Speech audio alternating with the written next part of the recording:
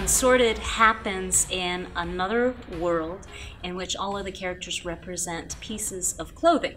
So we have a character named Jacket and Skirt and Slacks, Stovepipe, Bathing Suit.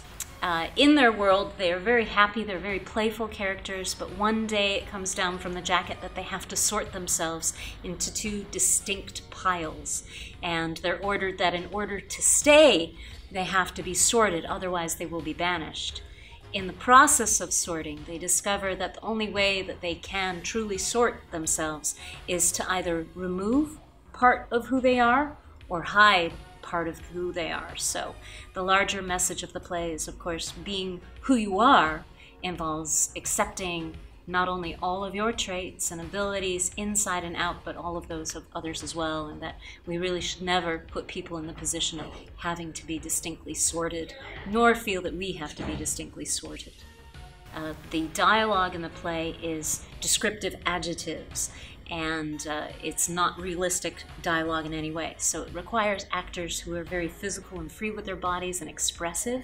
So during the audition tonight, that was one of the things that I was really looking for, were actors who seemed very uninhibited, so that when it came to the rehearsal process, we were already perhaps halfway there, and they had a certain amount of freedom in making big choices so that we wouldn't have to push them very far to get there.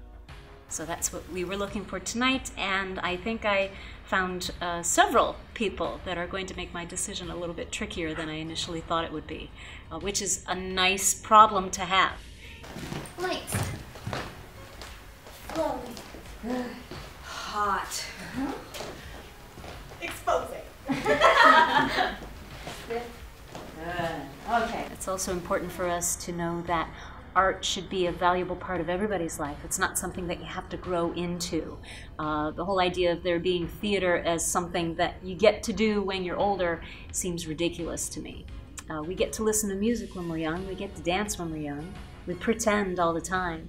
So having art forms that also express music, dance, and pretend are important for young people, and I respect them very much as an audience. I find the stories are a lot more challenging than a lot of adult theater because they're done much more symbolically, and also with young audiences, the plays are usually fairly hopeful, which I think is important nowadays, to have stories that have hope.